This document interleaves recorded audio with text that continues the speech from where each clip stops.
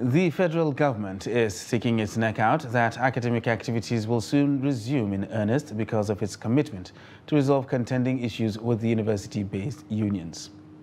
Minister of Labour and Employment, Senator Chris Ngige, gave assurances on Wednesday while fielding questions from newsmen at State House Abuja at the end of the Federal Executive Council meeting.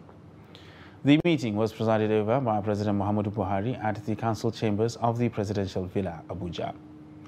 The minister said contrary to impressions, government is still engaging the Academic Staff Union of Universities over issues in dispute that led to the strike. But Ngige stressed that he was expecting reports from the Ministry of Education, the National Information and Development Agency, NITDA, and the lecturers over the issues.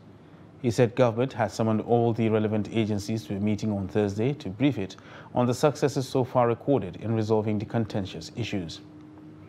The minister said he was sure a resolution will soon be found to the lingering strike. I have not gotten back any of the reports from education, from salary, incomes and wages, nor from ASUU, because they're also supposed to report to me if there is anything untoward going on. I have not gotten any report. So, but on the government side, we are calling up a meeting tomorrow so that everybody in government side can report if he or she has a problem, so we know how to address it. So it is not true that nobody is talking to ASUU, as this chief labor correspondent have alluded to.